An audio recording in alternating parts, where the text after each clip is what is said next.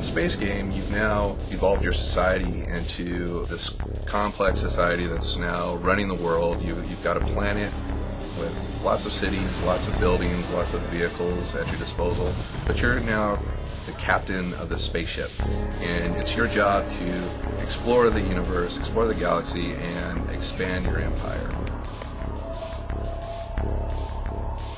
You'll have lots of different tools at your disposal that you'll unlock through gameplay. You'll get weapons to destroy other aliens out there. You'll be able to abduct them. You'll be able to terraform planets. You'll go to barren planets that might be a lava planet and turn that lava planet into a lush environment capable of colonizing. One of the things I like to do is traveling around the galaxy, exploring new planets. You never know what you're going to encounter because it's always a new planet. It could be a totally new alien race that you've never seen before.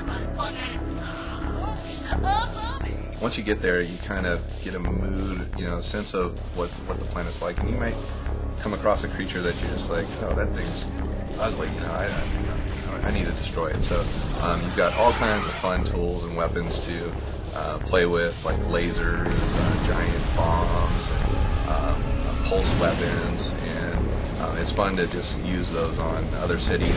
If it's a spacefaring planet, they'll come after you and they'll send their UFOs, and so you get in this dogfight. You're moving around, you're dodging their missile fire, you're trying to take them down. Eventually, if you destroy them, you could capture that planet.